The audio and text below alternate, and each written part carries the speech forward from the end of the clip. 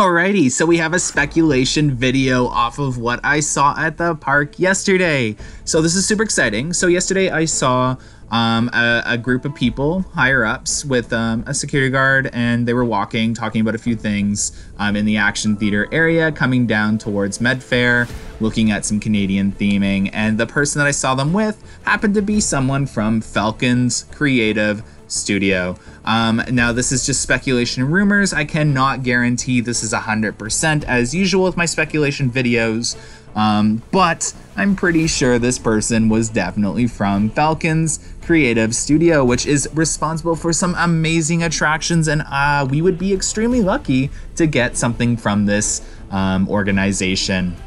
So I'm going to go over my thoughts and opinions on this, and I definitely want you guys to comment down below what you think, and definitely comment down below which of the 3 attractions we're going to discuss could be likely for Canada's Wonderland, and what storyline they would pick to go along with this. I definitely personally feel the suspended model with Canadiana theming would be perfect for the park, but I'm still going to go over everything. So again, super exciting. The park is aggressively going after the Canadian market, but we also do know the park has a great relationship with EA Games as they sponsor the Fastlane and Fastlane Plus at the park.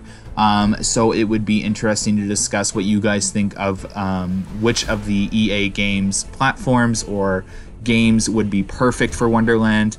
Definitely want to hear that. And yeah, so let's hop right into this. So there are 3 models. They have the Hybrid Dome, the Suspended Theater, and the 4D trackless dark ride that I could really see fitting at Wonderland in this property.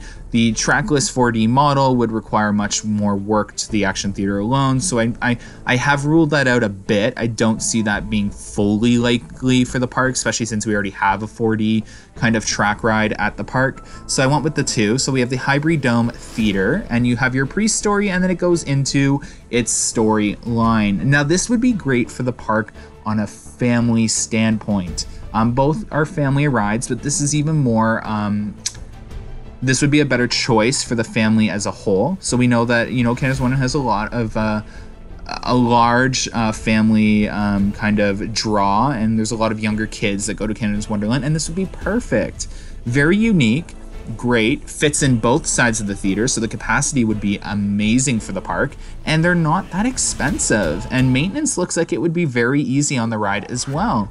So again, you could, I don't know what kind of storyline that would go with this, whereas the next one, very easy to pick. You have your 4D SFX motion seats you could go with, or just your basic model seats as well. So I mean, very easy for the park to, on a cost standpoint. Now the Suspended Theater I think would be perfect. Soarin' Over Canada has it written all over it, and I feel like this is the direction the park would want to go down. Very unique. I know there's one in Niagara Falls, but Canada's Wonderland would definitely have the better version. The storyline alone just screams build me at Wonderland. Definitely comment down below if you agree, but I think this is like the best choice for Wonderland to move forward with, and I feel like Soarin' Over Canada would be very popular. Now, I'm not talking the same storyline we saw in Action Theater last season. I'm talking about a really great storyline added in, flying over Canada, seeing all the different areas, add in, you know, some action in there as well. Doesn't have to just be some lazy ride. But yeah, I think this is perfect.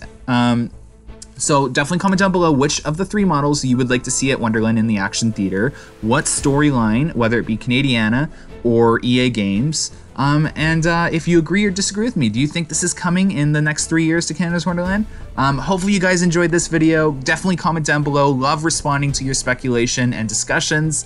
Hit that like button. Subscribe if you haven't. Head on over if you're a Canada's Wonderland fan to our Patreon for exclusive content on construction. Anyways, thanks as always guys for watching. Have a great one. Bye.